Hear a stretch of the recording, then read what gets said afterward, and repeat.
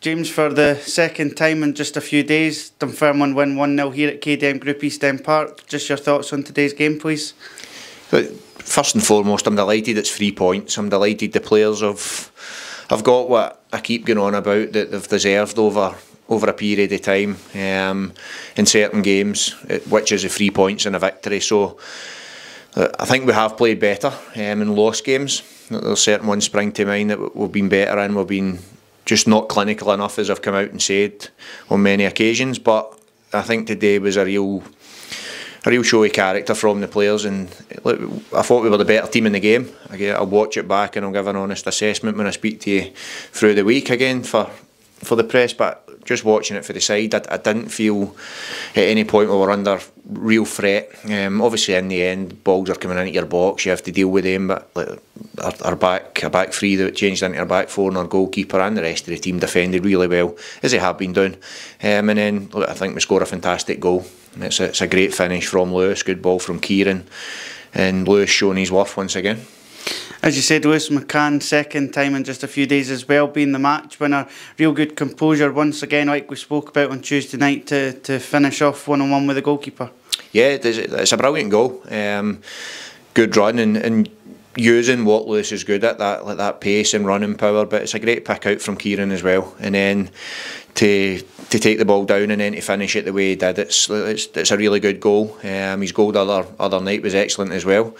And like we see that every day from Lewis, and we always challenge him to be more effective when it comes to games and be greedy and get those goals. And look, it's two games in a week now that he's scored the only goal in the game, and I'm delighted for him because he's a great lad to work with, and he works ever so hard. And you know, like, whether he's playing well or not, like, he's always giving you absolutely everything, and he gets through a power of work on the pitch. Hence the reason he's in the team more often than not. So not delighted for him, but delighted for them all collectively. It was great to see Chris Kane back in the starting lineup today again, and then when he's replaced by Dapo Mabudi, he put in a great power of work up front as well. It must be great for yourself to have so much strength and depth and be able to change the team up throughout the game and still have that same rhythm to your play. Yeah, and you can change it in different ways as well. I believe now, looking the ones that aren't coming on that have been really good for us as well, but they're all together, they're all in there enjoying that win, because I think it's an important one, just down to the fact that we managed to hold on as well late on, and that gives you confidence. Like when you're getting 2 clean sheets in a week, regardless of what level of opposition you're playing or where teams are in the league, that gives you confidence. I think since Benedictus has come back, he's been excellent, and he's now at the level where we need him. But going back to Chris Kane, it was always a plan. With the concussion, you're idle basically for 4 or 5 days doing nothing, and then you gradually increase the work that you're doing. But in terms of that, it goes from on a bike to jogging and not doing more than an hour at certain points, and then just to pass all the protocols. And look, when that happens, you're not training, you're not getting the work into what you need, then it obviously increases the chance or the likelihood of injury. Not the concussion, obviously, because we had cleared that, but any other injury. So it was always a plan with Chris. And look, I had Craig Whiting to bring on, I had Dapo Mabudi, Taylor Sutherland that could have come on and replaced him. So that was always going to be the plan. I thought he'd done well for the time he was on, and he'll be better for it next week.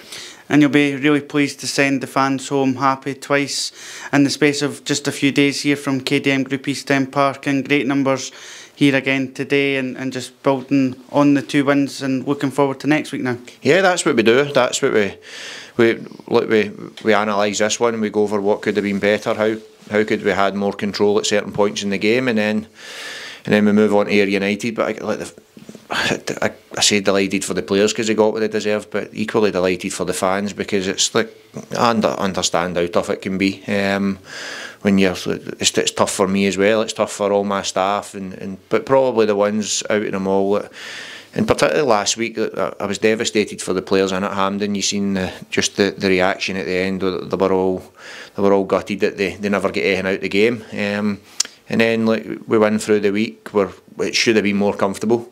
We know that, so the fans go away, but probably a bit frustrated that we we weren't scoring more goals. But then today, I think they saw a different type of performance as well, and you need that in this league. Look, that's what this league's all about. And they'll go away. They'll have a better Saturday night. The players will have a better Saturday night all round.